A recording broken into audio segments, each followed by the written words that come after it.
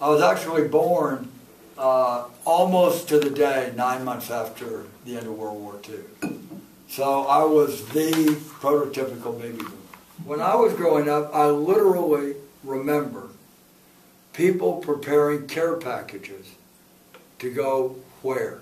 Where would you think these care packages were going? Yeah, Europe. Germany, Italy, England. Right? That was, the Marshall Plan. But what it meant for somebody like myself is the world was opening up in front of us.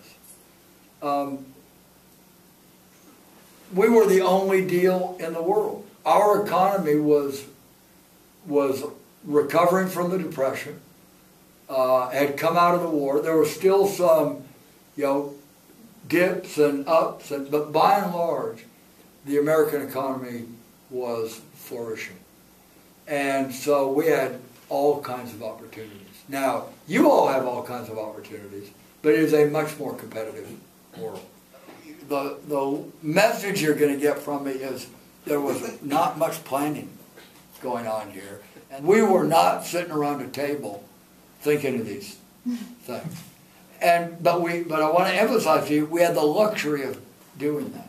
We didn't know we had the luxury of doing it at the time.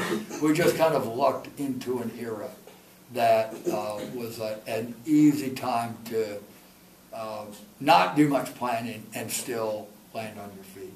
For those of you who are from Texas, I did what y'all have done. I went off to my state school. And like y'all, I was fortunate that there was a really good world-class university as our state school. So I went off to Berkeley. It was during the 60s, free speech movement and all of that on the Berkeley campus. It was a fabulous time to be there. I was actually quite unsophisticated and non-political. But it was interesting to watch all of that. I remember Joan Baez. Any of you know Joan Baez, a singer, kind of not in your generation. I remember coming out of a class, and she'd just be sitting on the lawn playing. Why did I major in chemistry? Back when I was going to school, you majored in what was interesting. Very few of us thought through, I'm going to major in this because of some career path. I majored in chemistry because I liked it. It was interesting. I got to my advisor in my sophomore year, and he, which was a faculty member, sort of counted. He says, "Well, you got more chemistry units than other stuff."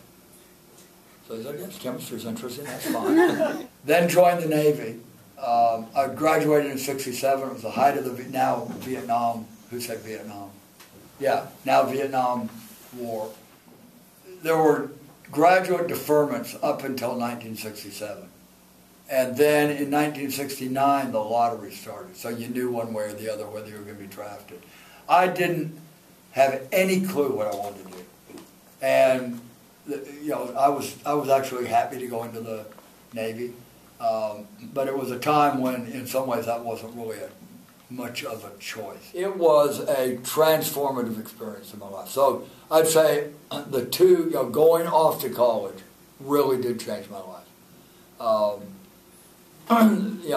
Big, complicated world out there that I didn't, have a clue about and learned about it.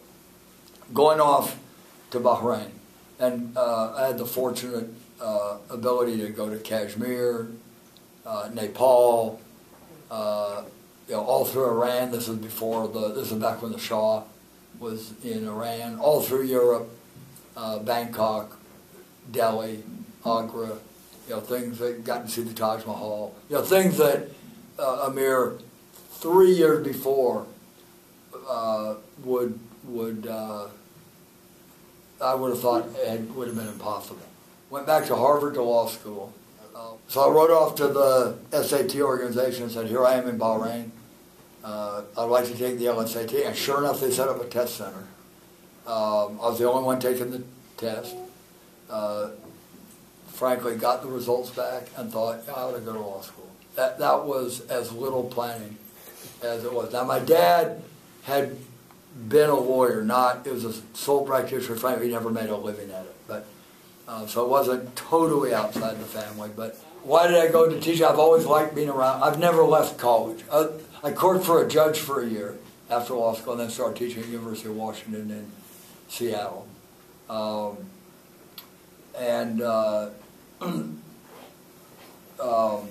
I just never left school. I loved being in school. I loved being in college. I loved being in law school. I liked teaching.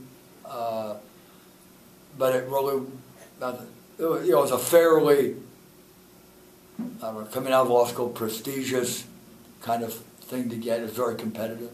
So, I got an offer at the University of Washington. I thought, well, why not? I hate to say this. I don't recommend it to you. But I just kind of lucked into it. Right? I really have never sat down and said, here's my game plan for life. And I think that there's an existential choice there. And I applaud you for what you're doing in college. College is a way to find what you want to do. Now, you need to do it in a systematic way, so you're taking the right kinds of things, so then when you get to be juniors, you can progress. You don't have to go around and start over again. That's one of the great things about undergraduate studies. In fact, that's one of the things that we designed into it. But I think there's a little existential choice between, is life to be lived or is it to be executed according to a plan that you had? And I think it's the right balance of that. I had the luxury of growing up in an era when you didn't have to give a thought to what tomorrow was going to be like. That's not quite literally true, but you didn't have to give a lot of thought to what 5 years from now was going to be like. Never thought I'd be dean, never aspired to be dean, never thought I'd be president. I'm glad I did it all. I've been really blessed.